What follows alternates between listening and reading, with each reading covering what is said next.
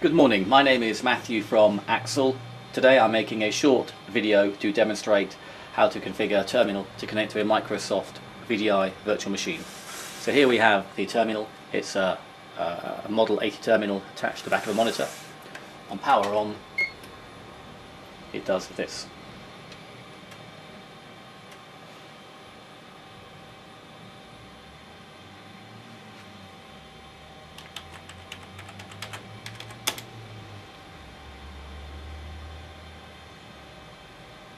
And we connect direct to our virtual Windows 7 machine.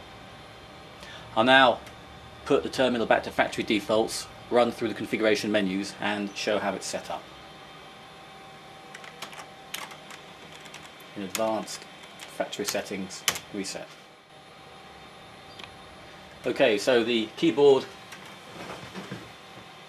will be English for us. I'll leave the terminal name as is. I'll label the remote control embedded VNC server. Resolution I'll leave, and the colour I'll knock up to 32 bits per pixel. Next, DHCP I will leave enabled. For connection type, we toggle from direct access, which would be the old-fashioned direct RDP connection to a server, to Microsoft Remote App Desktop, and we simply have to enter the URL of the machine hosting RDWeb.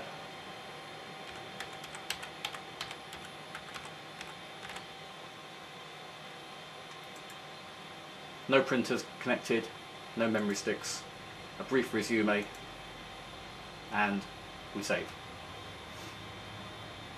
The terminal will now reboot and will connect to that server and display all the resources which it is displaying. On rebooting, I'm prompted for my username, password,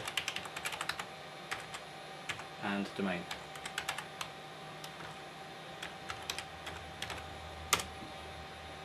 And on logging in, I'll be presented with three icons: calculator and WordPad, which are published applications through Remote App, and the third icon is my Windows 7 virtual machine.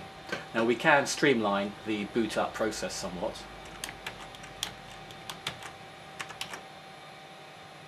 by entering Setup, Sessions and Microsoft Remote App.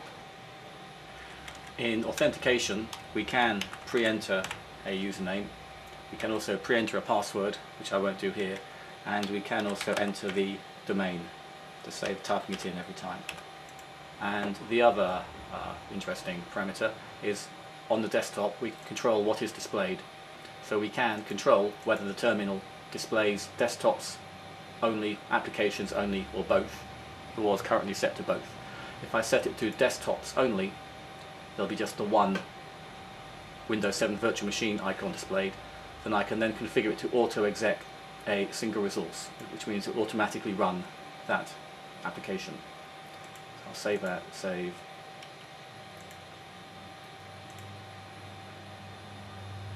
So now, on reboot,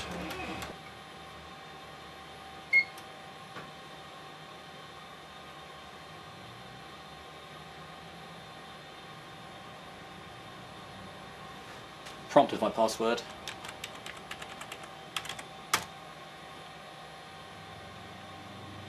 and it launches straight into the Windows 7 environment. So there's obviously a lot more to VDI than is shown in this video, but hopefully this will help as a starting point as to what you could achieve with VDI and a thin client terminal. Thank you very much. If you have any questions, please contact us via our website. Bye for now.